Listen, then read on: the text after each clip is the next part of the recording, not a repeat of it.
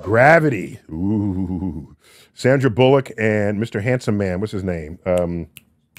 George Clooney. Okay.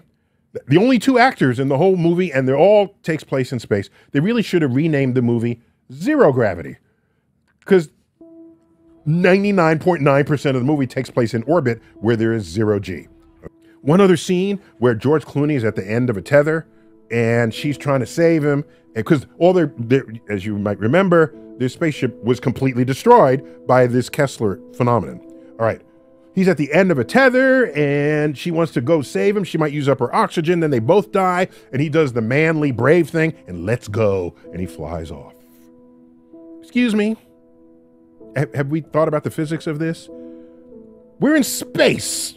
She's not swinging the tether. They're in space, connected on the other side of it. If she just tugged it, then he would drift towards her and be saved.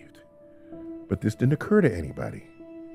Certainly not to George Clooney, his character. Anyhow, gravity is a spectacle.